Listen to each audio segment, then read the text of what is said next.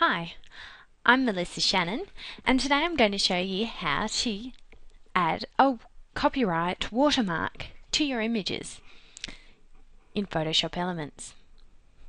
So the first thing we're going to do is go to the File menu and then scroll down to Process Multiple Files. This is Photoshop Elements Batch Editor. So what I'm going to do today is choose a folder of images.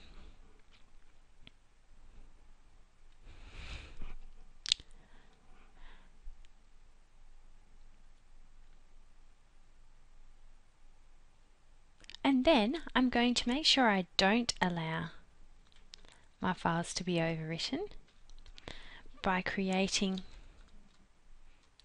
a new folder in there for the watermarked images.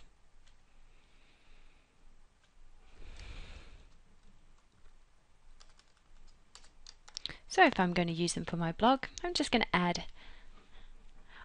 _blog to my image name.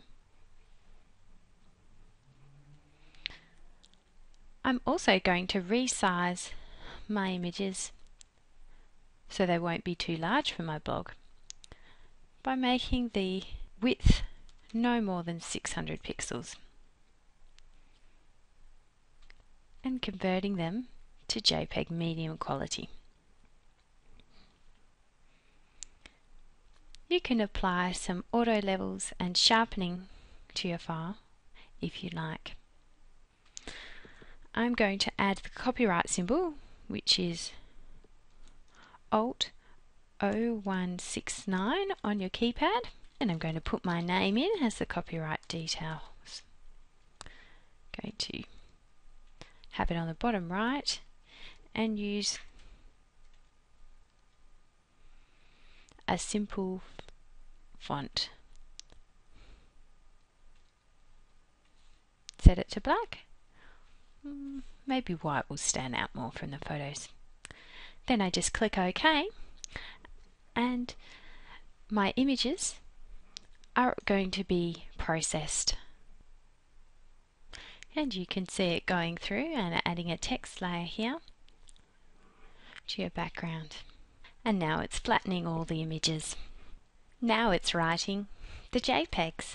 Now that Photoshop Elements has finished processing, let's have a look at the resulting images. You can see,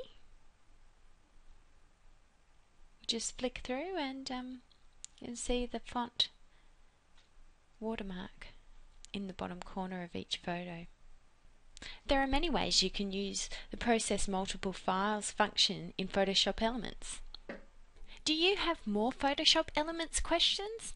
Leave me a comment below and let me know which tutorial you'd like to see next. For more information on how to use Photoshop Elements in your scrapbooking, visit my site at mshanhun.com, mshannon.com.